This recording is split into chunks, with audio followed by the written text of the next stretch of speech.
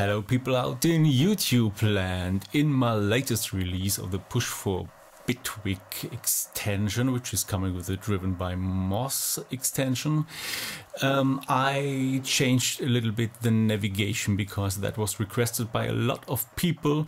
They demanded that we have a specific up button to go out of track groups and out of devices, additionally to the long press of the button below the track info. I made a little project here with an instrument which contains a layer instrument with a polysynth, and the other one is a contact.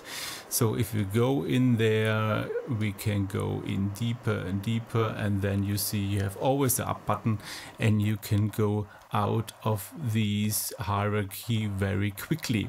And another thing that solves that, or I solved there, is that I made a rearrangement in the upper part as well. So you have now in the middle, you see something which is called banks. So you can toggle with that the bank view, where you see your banks of parameters, and the instrument view.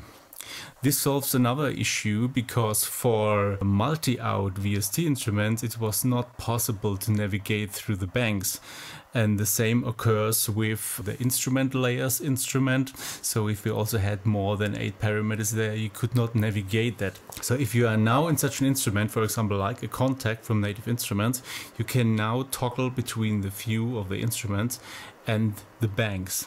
And there is a little bit of a further rearrangement here, so now the expanded state and the parameter state is now put to the left of the view. For push 1 it's basically the same, but the button is not up here, it's here in a second row. There is one difference, that the up button is not available in the track view, only in devices, because with push 1 there is still the concept that you have your mute buttons and your solo buttons there, and I didn't want to change that. So a little bit of a compromise, but I think it helps a little bit.